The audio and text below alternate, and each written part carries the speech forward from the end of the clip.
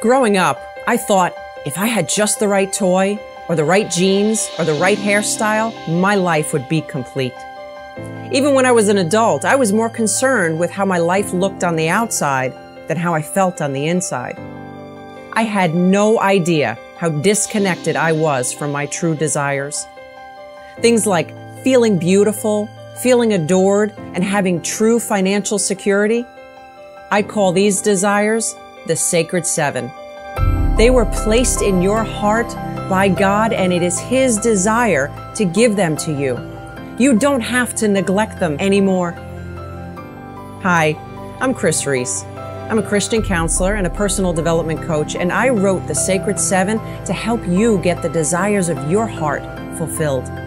You don't have to do it on your own anymore.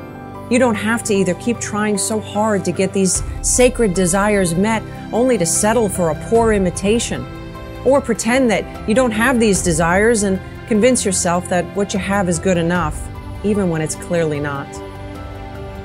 With a blend of practical exercises, prayers, scripture, and psychology, the Sacred Seven helps open your heart and mind to God's plan for you and your life.